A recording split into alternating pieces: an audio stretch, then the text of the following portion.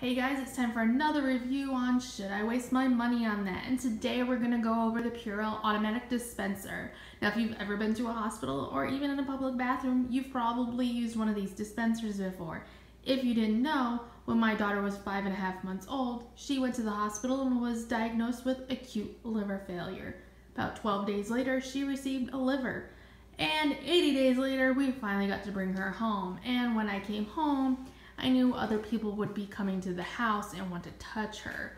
And I wasn't comfortable with that because she's going through rare rejection. So to make sure that everyone, including myself and my kids and my husband, clean our hands constantly, we bought 4 of these awesome dispensers.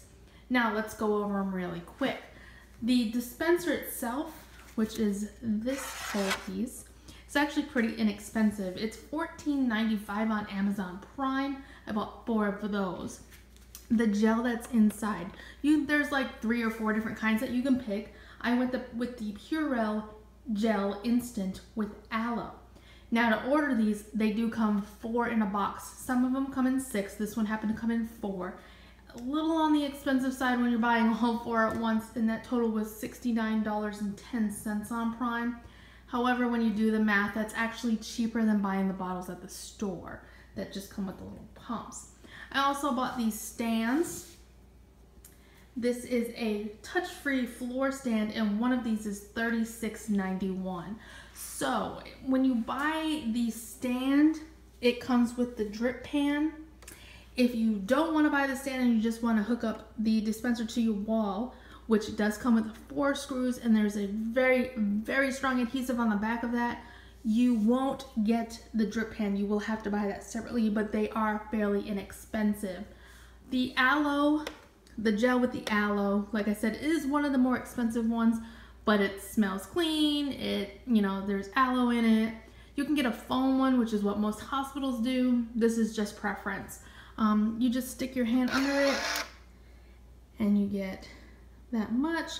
It says that I get about 1,200 of those squirts out of each one, which again, if you do the math, it was a really great price. Now I do have 2 of them hooked up to walls instead of on the stand, so let's go check one of those out really quick. Okay, so here's our stand, well, not stand, but dispenser that's in the bathroom. It's been up for about 3 weeks, and I have 3 other children, so this gets used multiple times a day.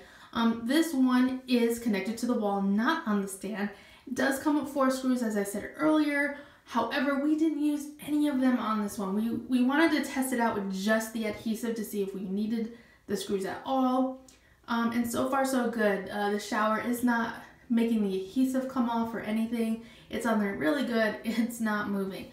However, I do want to note that find a spot on your wall that you want it before you place it, because you can end up like my husband and realize you put it in a bad spot and rip your wall off. And that was after about a minute of being on the wall. No joke. He placed it here, he went to turn the light on, and it kicked on the dispenser.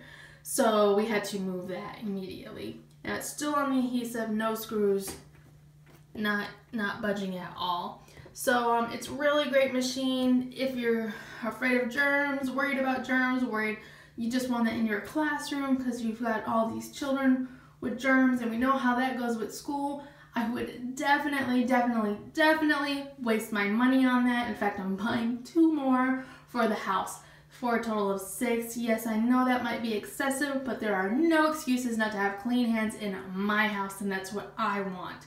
I will link all 3 pieces down below in the description box. If you have any questions, comments, concerns, please leave them below. Hit that subscribe button, and if you have an idea of something I should waste my money on, let me know about it and I'll check it out.